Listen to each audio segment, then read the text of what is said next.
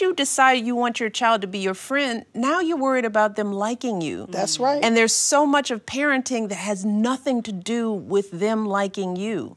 So much of what you're going to have to teach them is counter to what they want. That's right. You know, what Yes. you with a friend, you want them happy all the time. Yes. Your kids have to learn how to live in their unhappiness. They have to learn how to live with unfairness, and they have to learn it in their house. They can't, their first bout of unfairness can't be at school, you know, or when they're 30. Oh, God.